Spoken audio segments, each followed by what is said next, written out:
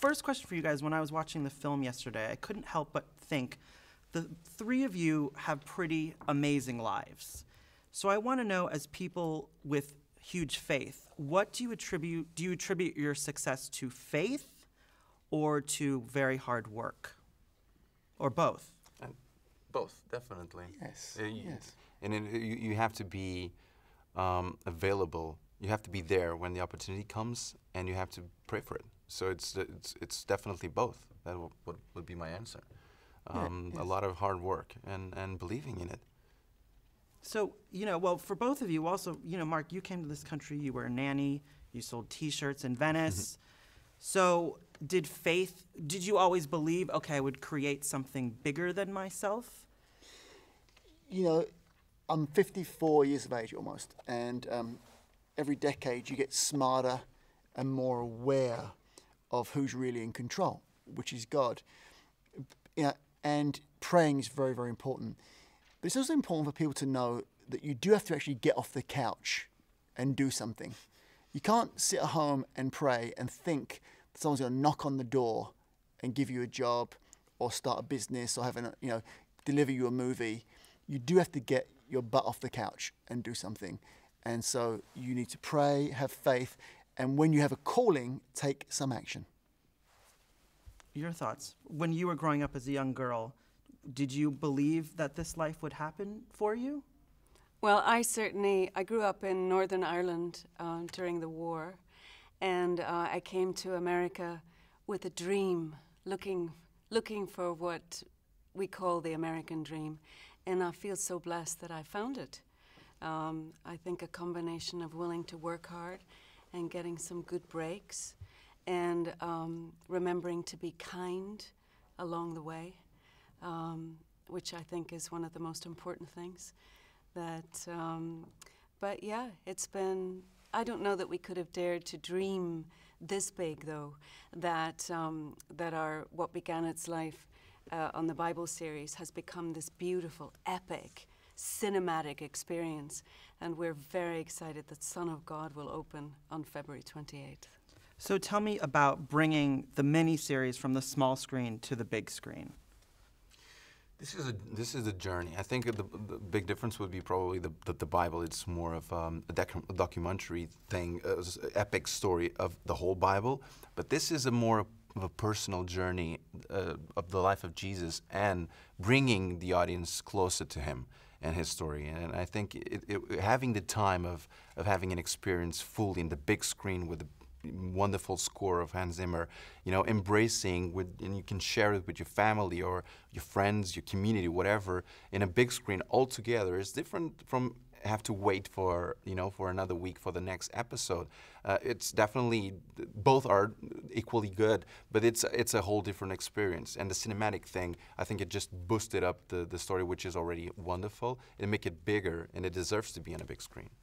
So what do you two say, a lot of times when people think of religion, it can make some people uncomfortable. Sometimes people think, God is, something that's bigger than themselves, but it makes them anxious. Why do you think that's so when people get uncomfortable around religion or God or faith? I think in general, in certain media circles, people can say that people get uncomfortable around God, but actually more Americans as a community go to church than do anything else. More Americans go to church on Sundays than watch football. Church and God are huge drivers. And I think the Bible series with 100 million viewers and now this movie, Son of God, illustrates that in such a huge way of what is it that Americans desire, their hope. What does this nation stand for? And the Bible and free enterprise are the two things that built the nation.